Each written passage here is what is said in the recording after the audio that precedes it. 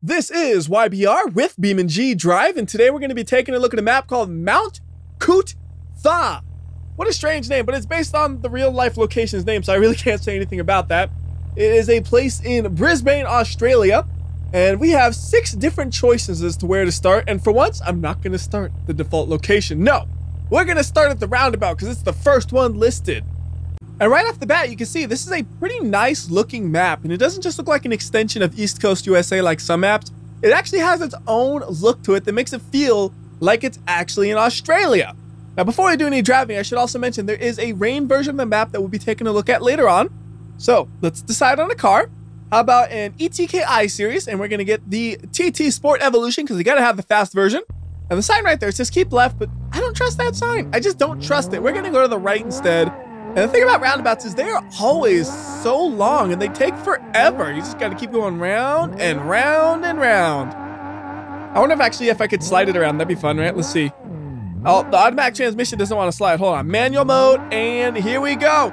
Yes, we can slide around the roundabout. No problem. Excellent. Okay, let's actually go this way, though. We'll put it back to automatic mode. It's just right there. It wanted to upshift every time the car wanted to slide. So around this place, there are a lot of like little outcroppings like this that you can drive into. And I'll be doing that every now and then, but there's so many of them, it would take forever if we go to all of them. And one thing that does is it makes the map feel a lot more open than it is, because in reality, this map is pretty much just one single road with really no other alternative roads, but there are little outcroppings like that make it feel a lot bigger and like there's a lot more to it than there actually is, which is really nice. Like over there, we got that dirt there. On the right side, well, we did, now it's gone by the time I said right side instead of just saying over there and pointing with my camera a little bit while I was trying to drive. It's a lot to do at once. How about instead of talking about that, we crash the car though? Just real quickly, just into the trees. And you see right there, that's one thing. The map does a really good job of making everything look great until you do something like this. And at that point, you're like, wait a minute, I've been bamboozled. So let's bring this thing back up onto the road. Well, actually, before we do that, can we see the city from here? I think I might have saw it, yeah. So that's actually kind of neat. You can actually see the city out in the distance, which is something that you can really do in the real life location. So I thought that was pretty cool that you can see it from here. Anyways, as I was saying, let's go ahead and bring this car back up to the road. And we'll keep driving this car for a bit more, but before we do that, the license plate. It says Queensland, Sunshine State, so I have to assume that's what the license plates actually look like in Queensland, Australia, or they're just bamboozling me again. You also might have noticed when we flew off of the road, there was like this little dirt path that we flew over, and yes, we could drive on that. It doesn't go anywhere, it just runs along parallel to the road basically, but it's there, and it is drivable. Although not the safest road to drive on, it's very easy for your car to kind of slide off of that because it's thin and it's slanted, so you gotta be careful. Thankfully, I have all-wheel drive. With all-wheel drive, it makes things like that a lot easier. That's why I chose the all-wheel drive version, because I know I would be going in the dirt a lot. You also notice I just went right through that barrier. All those little white ones, as far as I've seen, none of them will actually stop your car. They just go right through your car. But every other barrier on the map that I've crashed into, it actually does crash your car. So anyways, back onto the dirt, and then back off of the dirt and onto the road. And the road, I should mention, is very accurate to the real life roads from what I've seen. I looked up pictures and stuff, and yeah, it looks just like it. The trees and stuff, they're similar but different, but the road itself, it is super, super accurate looking. And then another little outcrop right here. Drive around, look, there's a fallen tree, and whoa! I did not expect that. There was just a little branch from the fallen tree right there. That branch was able to do some serious damage to my car. It looked like it messed up the suspension and even damaged the vehicle itself because both of the doors are stuck open. It's just this little itty branch. It was not what I expected to happen. And now the car is even pulling to the right. That is not good. Thankfully, it looks like the corner's coming up. We're all to the right, so we'll be okay through there. But the second we have a corner going to the left, I'm gonna wreck this thing. And we can only turn to the right for so long. This ain't no oval. So here's the corner to the left. Time to wreck it. Just right into that. And, ooh, that was an interesting crash. That was not what I expected to happen. We're actually completely stuck. I'm trying to back up here and it's not moving, but I think the car would still be drivable if it wasn't stuck. Anyways, we'll pull it back a bit. And let's try out a car that's even faster than this one. So how about an Ibishu Pessima? And we'll go with the Track Edition. And what's the first thing you do when you get a brand new car? Some of you guys are going to say wreck it, right? Well, you're just wrong. The answer is we're going to park it. And this is actually kind of interesting. We're in a handicap spot, and in the US, handicap spots always have some extra room to the side in case you need to like pull a wheelchair out of the vehicle. You need to open the door all the way up. Here, though, it just looks like a regular spot that I guess is closest to the destination. I don't know if that's an Australia thing or a map thing or what. I would have to look it up to know for certain, but I'm not gonna worry about that. Instead, I'm gonna worry about my car, which I'm pretty sure is faster than the ETK I-Series I was driving before, but I'm not certain yet. Gotta do some driving to figure it out. But we can't drive too fast because I gotta look over here. So there is a Channel 9 news station building over here. And later on, we'll also see the Channel 7 news station building, which to me looks a lot cooler than the one Channel 9 has. Now, as far as I can tell, there is no way into there. You can only look at it from the outside. Again, it's one of those things that makes the map feel so much more lively. Even though we're only driving on one road, there is so much to look at. Like over here, look, there's a trash can and a picnic bench and maybe a barbecue of sorts. There's basically a picnic area over here. And I bet if we look around, there's all kinds of stuff, right? Like over here, all right. There's another trash can there. And what does that sign over there say? I bet it says like picnic area, right? Let's see, it says picnic area in Brisbane City Council. And look at the design of the sign. It's a nice little design. It's all wavy and stuff. It looks cool.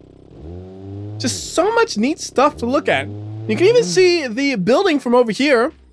You can actually still see the number 9 on it from way over here. You know what that building is no matter where you are. There's a couple more barbecues and benches and stuff all around this place. There's a sign right there. What does this sign say? It says Grey Gum Picnic Area 100 meters on the right. So I bet there's going to be some more picnic stuff over here. Oh, but there's another sign actually. What does the other sign say? Let me park this car real quickly. And that sign does have some text on it. So over here it says Range View Picnic Area 100 meters on the left. So yeah, there are just picnic areas all over the place. I actually saw the other one. We'll go ahead and drive to it. It was only 100 meters away. I could have just drove to it and then went to the sign. But there it is. And just like all the other things, you can't actually drive to it. That is a real thing that'll stop you. See, the car just bounced off of it. But it looks like, you know, there is a parking area over there. So you can park the car and then take your picnic out and go picnic with the family and have all kinds of good, wholesome family fun. And there's another building coming up. That was the Channel 7 news building. Once again, no real way into the building, but we can get closer than the last one. We can go over here, which goes to the Channel 7 parking area, I guess. And that's as close as you can get to the building. And it's a cool building design. It's not a building I've seen before. So I have to assume that building was custom made for this map. And it's actually what the building looks like in real life. And it's kind of funny to me that both of them just have buildings right next to each other like that, basically. And the best part is there are even more news stations around this area. Real quickly though, we've been driving so slow. I want to get this thing over 100 miles per hour. And there we go. We are over 100 miles per hour. And that's way too fast because we're going to miss one of the news stations. We actually just completely overshot it. But this one is Channel 2. So again, just more and more. Although Channel 2 looks kind of depressing, doesn't it? Like, especially over here. Look at Channel 10. It's just, they look so much fancier. Poor Channel 2. Up, hit the tree a little bit. I thought I'd be able to clear it. I was not able to clear it. Anyways, you can kind of drive up this one a bit. Again, though, this is about as close as you can get. There's also this billboard over here, which I guess is the real news person. I don't know. It could just be stock footage, but it does look like somebody who could be a news person. So you drive up to here, they're like, hey, you can't go in here. You don't actually work here. You're like, oh yeah, you're right. So I gotta back out of here and go back to the road. Now, one thing I should mention though is, I say you can't get to the buildings and stuff. Yeah, you could just move the camera and teleport the vehicle. The problem is the map is not designed for that. You see, when you go to the back of the building, it doesn't look right. When you're at the front, it looks great. Then you go to the back and you realize, wait a minute, the building's just floating there. So this is really the kind of map that works best when you actually follow the rules. If you start breaking the rules and teleporting all over the place, it kind of breaks the immersion of the map. And that's how modern video games are made. They are all made with the assumption that you're not going to be able to break out of areas. It's not like it's some knock against the map. It's just the way it's designed. It's a more modern design, actually, than most of the maps in BeamNG.drive. So let's go ahead and go around this corner, which is always one I crash on. That one corner, it always gets me. And I know because I recognize that barrier. And oops, there's a rock right there. Oh no, I've ruined everything. We need a new car, don't we? Let's see. It drives fine. We don't need a new car, but it would be nice. So let's abandon this one into the dirt and get a new one. How about we go with a Legrand? And when you get the Legrand, you got to get the custom version, because the custom version, that's the fun version. The other ones, they're so slow, they don't have enough power to be fun. This one has just enough to have some fun with it. Like, you could easily slide this thing around corners and all kinds of nonsense like that, no problem. As you will now see me demonstrate. As my Legrand actually slid through the corner without crashing spectacularly. That is great. Let's do it again. The funny thing is, though, is when we slide around corners with this thing, it slows down quite a bit. A normal all-wheel drive or rear-wheel drive car, they don't slow down as much as a front-wheel drive when you're sliding around the corners like this. It's definitely not the fastest way around the corners, but for this car, it is the most fun way. All right, let's go all out on the slide on this next corner. I want to slide this thing as much as I possibly can, and we're going pretty good. The only problem is it's hard to hold a slide because you slow down so much. So that was pretty good. Now let's wreck this thing up. Little tap on the rear, and the bumper is still attached. I thought it was going to fly off. All right, let's try to remove this bumper violently. That removed the wheel as well, and it flipped the vehicle over, and the bumper's coming back. Well, that vehicle is ruined, so I guess we go ahead and reset it, and the wheel was coming in frame right as I reset it. I wish I would have saw it rolling. Either way, though, we can continue driving along, and we would have another picnic area over to the left if it wasn't blocked off like all the other picnic areas.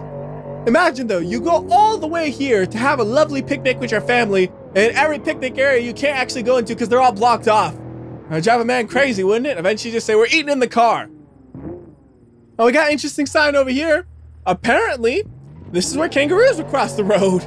Is that a kangaroo farm over the left and they always hop the fence? Is that what that is? I don't know. I kind of got distracted. I saw another road I wanted to drive on and it doesn't actually go anywhere, just like all the other roads. See, there is possibly a kangaroo farm. I mean, there's no reason it couldn't be, right? They have kangaroo farms? Maybe. I was hoping that sign would say, but it just says picnic area like all the other ones. Do you have any signage on you? No, there's nothing there either. Who knows what it could be? It's just this nice, big, open, grassy area, though, that could have just about anything, basically. Maybe it's an emu farm. The only thing is if an emu farm, you're going to have some problems, because if you get into a war with those things, you can't win. Emus are like 100% victory rate in wars. It's crazy. They are that good and strong in war. Oh, this is a neat little dirt road. It doesn't go anywhere, just like all the other ones, but it goes for a little bit. It just kind of goes up into the forest and then ends in the trees, just like that. We could keep driving through the trees a little bit, but eventually I'm sure we'll crash, and there's a wall there, so you can't really go too far in that direction. So let's try to get ourselves back to the dirt, and then back to the main road. And we're gonna actually be going pretty fast. That has a nice slope to it, up to 60 miles per hour as we enter the road. That's not bad at all. And now let's get rid of this car right into this wall over here. Boom. I guess that wasn't a wall, but whatever. I crashed into it. Car actually still puts down power a little bit. Not enough to really be worth driving, but it can struggle its way along this road if you really wanted to. I'm gonna replace it with a, let's go with the base version of the Bolide. That's one of those cars I don't really drive that often. I drive the Bolide a lot, but usually I'm going with the faster version because what's the point of a car that looks fast that isn't actually fast? And it's not like it's going to be more reliable. It's still going to be like all the same finicky Italian parts stuff, so you might as well get the better engine, right? You know, it makes me wonder, in a car like this, what is the price difference when you're really just changing the engine mostly? You know, there might be small suspension tweaks, but it's the same vehicle at its heart. It's just an upgraded version, basically. And right there is a sign that says, welcome to Inogder Creek. Thank you. That's where I am now. All right, what's over here to the left? Got a little outcropping and it goes to a dead end. How about over here? It goes just right back to the road.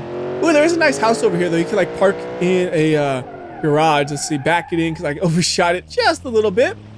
And then into my fancy little garage. It doesn't actually have a door. It's more of just an awning covering, I guess. And there we go.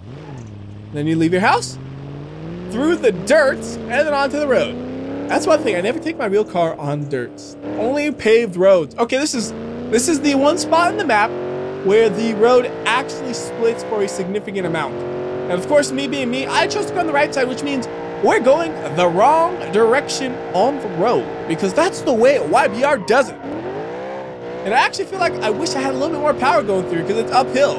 Even though I got a car that looks so fast, I feel like I need more power. I mean, we are going up to 70 miles per hour eventually, but it took some time. The steepness just slowed it down. Should do better on the downhill though, right? Let's find out. Just make a little loop right here. And for some reason, there's actually 3 roads. I'm not exactly sure why, but there's 3 roads here. You know, I figure, okay, maybe you have 2. One for going up the mountain, one for going down the mountain, but why is there a 3rd? That I'm really not sure. Again, one of those things I probably should have done some research on, but I didn't think about it until right now. And I'm just looking at it, I'm like, huh, interesting. But we can't be thinking too much. Instead, let's just crash. Crashing's easy. You just slide the car a little bit, do some spinning, and you got a ruined car. Can it drive at all? Let's find out. Oh yeah, it looks like it could still be pretty drivable. How is it for accelerating? Oh man, this thing really, really wants to drive sideways on you. Just trying to keep it straight is very difficult, and the faster you go, the harder it becomes. That thing is not gonna go very well through there, so Let's get something different. How about, let's say the Americans are invading. We could get the sheriff version of the roamer, and then we can just roam about. We got the sheriff lights on too, so everybody knows American coming through, disrespecting Australia and all that stuff, because that's basically what I've been doing in this video, disrespecting Australia, right? You know, saying, do they have kangaroo farms? I don't know. Do they eat kangaroos? I don't know. Do they eat kangaroos? They don't, right? On the other hand, why not? Unless it tastes bad, why not eat the kangaroos? I don't know. Maybe it's like a taboo to eat kangaroo, because I never hear about people eating kangaroo. Then again, I don't look up Australian diets that much. Who knows? There's a parking lot over there. That I can tell you is a fact. I like facts because facts are fact. There's no arguing about it. When I say it, I know it's true. I know that's a parking lot. I know that's a tree. I know that's a roamer. I know that's a, I don't know, more trees. There's not really much else to look at. There's the barrier. There's lots of trees, but the trees look good. The road looks good with the trees. It's a nice place to drive, like I said. So let's wreck this roamer. Just tap into the wall and we're still good to go. Tap into this wall and there goes the rear bumper, but we're still good to go. How about a big crash? I just want to see a target. How about that big sign? Kaboom into the big sign, because I was trying to read it. You know, Americans, we see something, we try to read it, and we just drive towards it without thinking, then we smash into it. So the sign says, Sir Samuel Griffith Drive, Mount Cool, The Lookout and Summit Restaurant. We got to refresh this thing because it is damaged up. And that's why I got an off-road vehicle. You see how easy it pulled out of that position?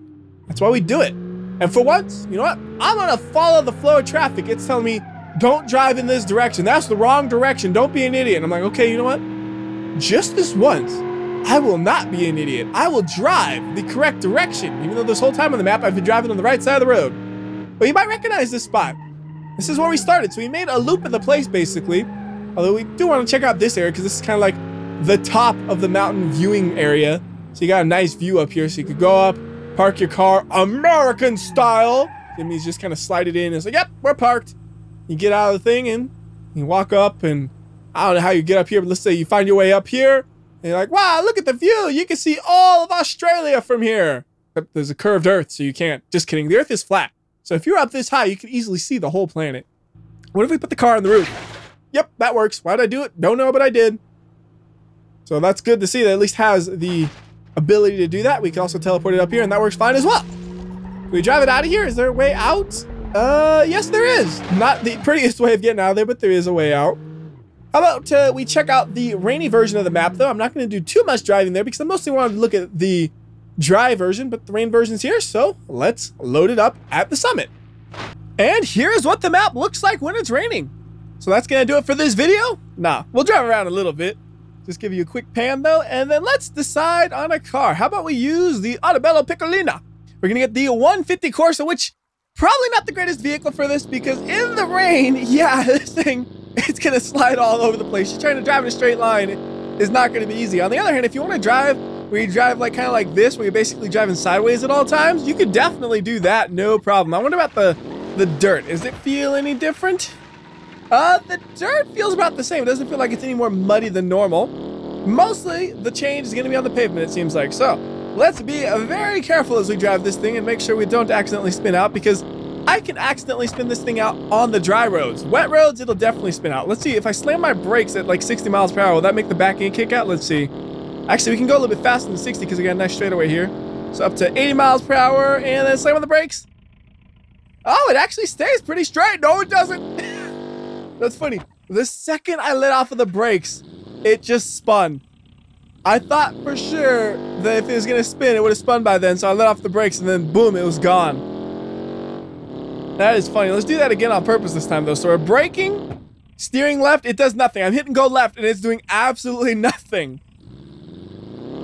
That's how little traction we actually have in the rain with this thing. You can brake hard and then try to steer and it does nothing.